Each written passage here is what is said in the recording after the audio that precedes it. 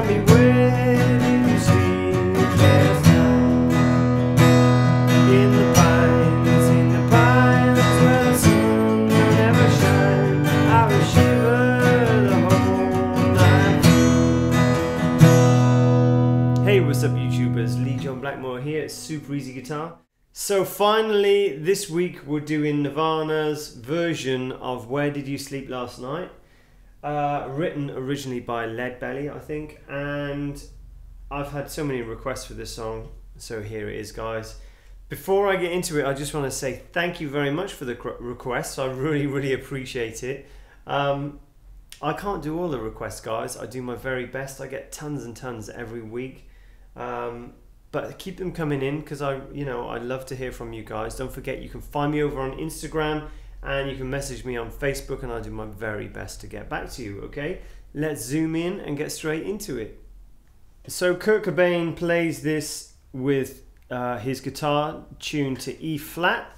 I've left the guitar as standard, so you don't have to do any tuning, but if you did want to play along with the Nirvana track, then you'll have to retune your guitar, okay? So this is just based around a couple of nice chords. It starts off just E major. Okay, so this is kind of a different time signature. It's like got a 6/8 feel, but we don't want to really get into time signatures. So the way you gotta play is just kind of like loose, right? Da, da, da, da, da, da, da, da. Okay, so it's gonna kind of be down, up, down, up, down, up, down, up. Okay, that kind of thing going on. So let's have a look at the chords. So the first one, E, down, up, down, up, down. Then at the beginning, you can kind of put this, and it's just a little run up to A, or A5, or however you want to play it. So all I'm doing there is open E, 2nd fret on the bottom E string, which is F sharp, then G, 3rd fret, and the next note is going to be that A note, and that's where I'm playing the A major chord. You see I play it with one finger. You don't have to do it like that, you can do it the normal way. So back to the beginning.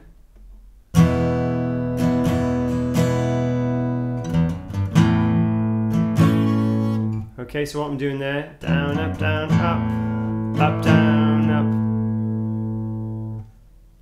down, up, down, up, down, down, up, down, up, down, up.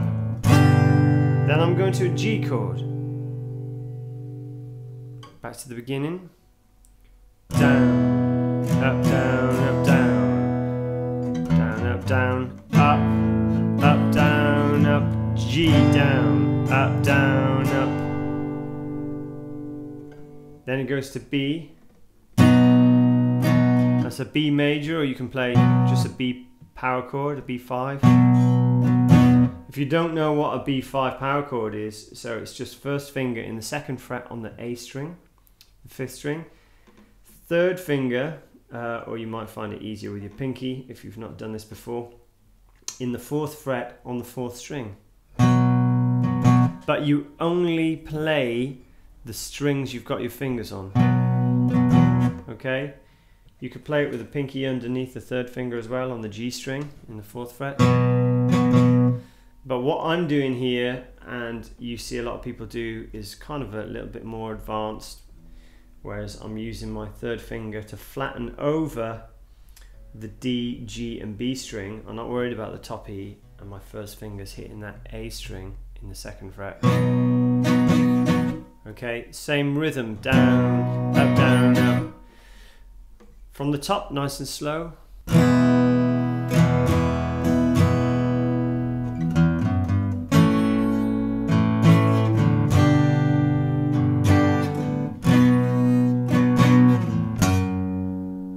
So you see what I'm doing there? I'm moving my 1st finger over to the bottom E string, still in the 2nd fret.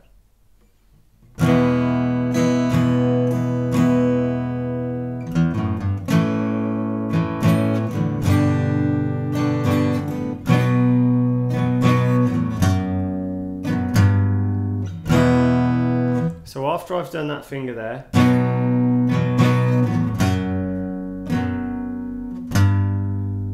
I then move my second finger to the 3rd fret and do a little bit of a bend there, then finish back on that E. Let's do that nice and slow. Now, if you can't quite get the rhythm with this, you don't have to do exactly the same as what I'm doing.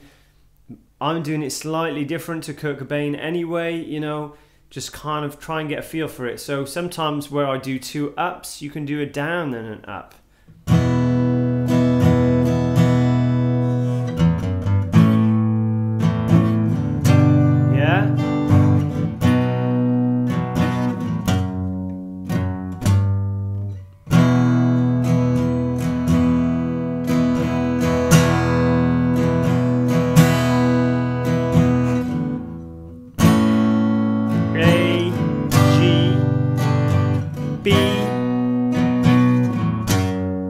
F sharp, G, E.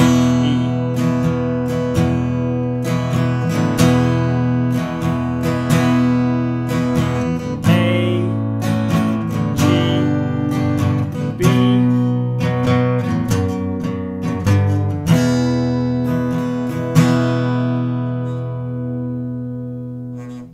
So there you have it, guys. Hope you enjoyed this week's lesson.